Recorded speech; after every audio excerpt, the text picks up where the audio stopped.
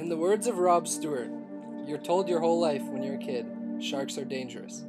You're warned about venturing too far into the ocean, but then, finally, you're underwater and you see the thing that you were taught your whole life to fear, and it's perfect, and it doesn't want to hurt you, and it's the most beautiful thing you've ever seen, and your whole world changes.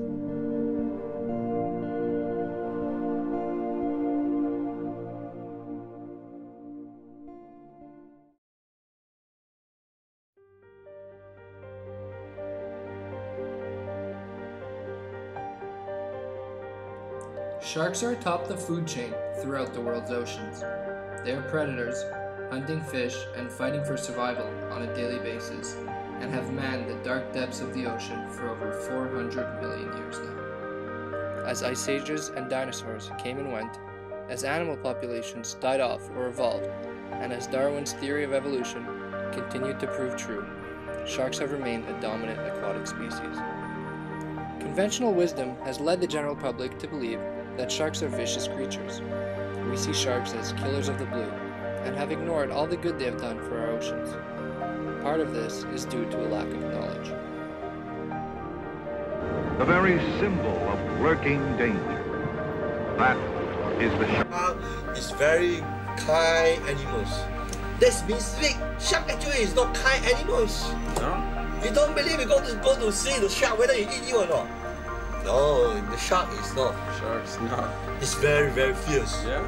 Very fierce. You see the teeth? Yeah. Oh, but I saw.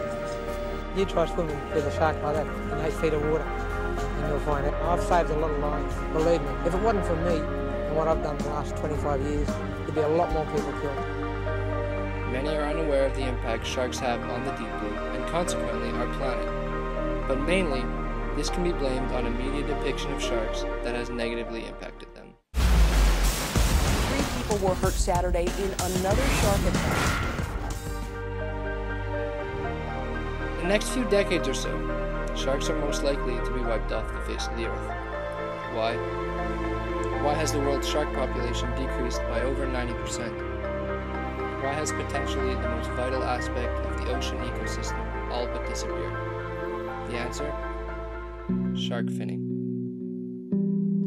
Shark finning refers to the act of cutting the fins off a shark and then throwing it back into the ocean. These sharks die immediately, almost 100% of the time. They bleed out, get eaten by other predators, or drown due to their inability to swim and breathe without fins. Shark finning has become increasingly hard to monitor. The shark finning industry, mostly illegal, is valued anywhere between $500 million and $1 billion US.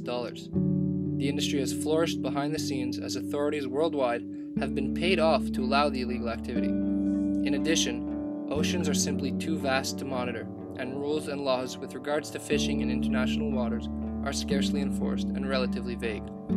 Lastly, there's not a large enough group of people actually trying to help protect sharks. How come everybody's ignoring that the Veradero 1 violated Guatemalan law, Costa Rican law, and international law, and we have the evidence on that. They cannot take sharks for fins alone. They cannot fish in Guatemalan waters. They cannot fish outside of Costa Rica without a permit. That's illegal. Everybody's ignoring. Shark fin soup, a delicacy across Asia, has become more and more popular in the past decade. It is now served at weddings, business gatherings, family gatherings, and even in restaurants on a daily basis. This demand for shark fin soup, along with issues with regards to international waters, have allowed the shark finning industry to flourish, drastically diminishing the world's shark populations and damaging the ocean ecosystem.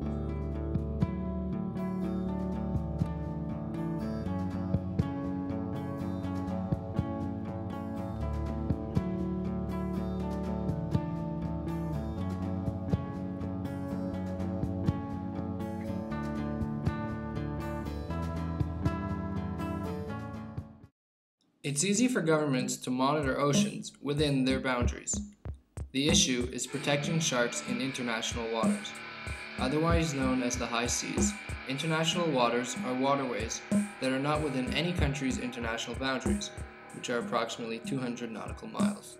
Most of the time, a ship sailing the high seas is under the jurisdiction of its flag country, in other words, the country with which it is registered. Where this becomes a problem is that many countries rely heavily on the high-valued shark finning industries and will allow finning to happen. Treaties have been proposed and agreements have been made with certain countries, but the ocean is simply too large to monitor correctly, and in all honesty, countries do not care that much about ocean activities. They are more preoccupied with other issues, and therefore our waters are being ignored. Shark fins, contrary to popular belief, have absolutely no nutritional value or even taste. They are solely used as a method to show wealth. It is a Chinese tradition to have shark fin soup at weddings, even though today many choose to forego eating it due to the increased pressure to protect sharks. It is an unnecessary delicacy that has major effects on the environment. This is not simply an issue of declining shark populations and protecting the rights of a 450 million-year-old species. When a top predator is removed from a food chain, overpopulation occurs in the lower species.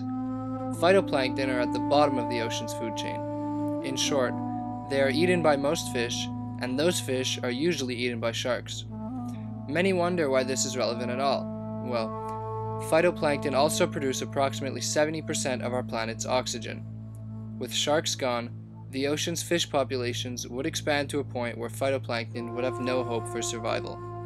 With phytoplankton gone, the oxygen levels on our planet would decrease, threatening human life as we know it. Dr. Peter Kimley, a UC Davis marine biologist often referred to as Dr. Hammerhead, was once diving off the coast of La Paz, Mexico, and Baja, California, when he saw something that changed his life. A school of hammerhead sharks, too numerous to count, swam right by him as he waded underneath the water. He stated, "It was like Grand Central Station in New York City at rush hour. All these sharks, hundreds of them." Over the next decade and a half, he studied the area and concluded that sharks used the area to reproduce. This was in 1979, when sharks weren't being heavily hunted. 31 years later, in 2010, Kimley concluded that there were approximately 219 sharks throughout the waters surrounding California, and maybe 130 in Mexico. That's less than 400 sharks in California and Mexico combined. The oceans were, as he said, crumbling from above. There are multiple solutions that have been proposed over the years. There's been a rise in awareness throughout Asia as some hotels and restaurants have stopped serving shark fin soup. The issue, on the other hand, needs to be dealt with right now, and we don't have enough time to wait for the whole world to get on the same page with regards to bans on shark finning and shark fin soup.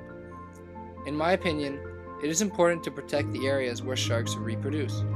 As stated earlier, the entirety of the world's oceans is simply too vast to monitor efficiently. We will never be able to make sure shark finning is not happening all throughout the planet. But we need to track sharks, as many scientists have been doing throughout the years, find out where they convene to reproduce, and heavily monitor those areas with watchboats. Heavily enforced bans can be put into effect, and consequences for shark finning in these areas can be severe. In protecting the reproduction sites, we can start to rebuild the shark population that has decreased by over 90%. Sharks have traveled to Asia, but not through the waters. They have been served on silver platters for reasons based on showing off wealth. In 2011, one study estimated over 75 million sharks were finned per year. Sharks in the Galapagos Reef are now completely extinct. Hammerheads in the Mediterranean Sea are now completely extinct. In 33 years, the Atlantic Ocean has seen a 97% decline in tiger sharks. Multiple shark populations off the coast of Australia have seen a decline of over 97% in less than 25 years. Scientists are now lucky to find a single shark in a month-long stint at sea. It is now past the point where sharks are the sole issue.